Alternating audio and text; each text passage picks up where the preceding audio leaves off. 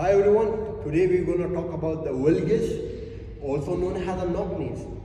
When someone is doing the squat and their knees are coming inward, that known as the knock knees. So what is the main cause? They are overly using some muscle and there are some muscle which are underused. The overused muscle are TFL IT band, adductor complex and viscous lateral obliques. And underused muscle are glute medius and viscous medius. How are we gonna fix it? We have to do some foam rolling to release the soft tissues. We have to do some isolation workout, which will gonna isolate the muscles which are underused, and at the end we will do the stretches.